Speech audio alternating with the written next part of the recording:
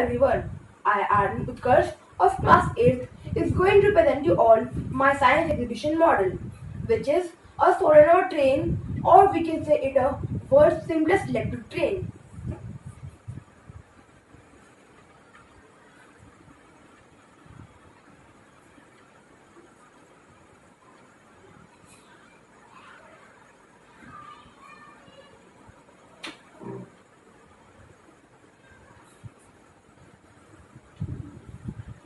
It is very easy to make and looks very fascinating. It basically works on the principle of electromagnetism.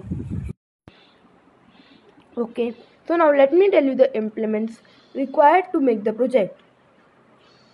First, neodymium magnets N48 or N52. Second, copper wire which is to be coiled. And third, a AAA or AA battery. Now let's see how it works.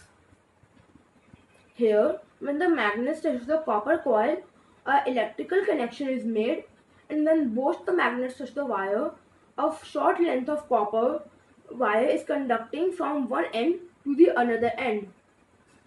The high current induces a magnetic field inside the whole copper coil, and with the way the magnets are arranged, the induced magnetic field pushes on the magnets, which results in repelling of them.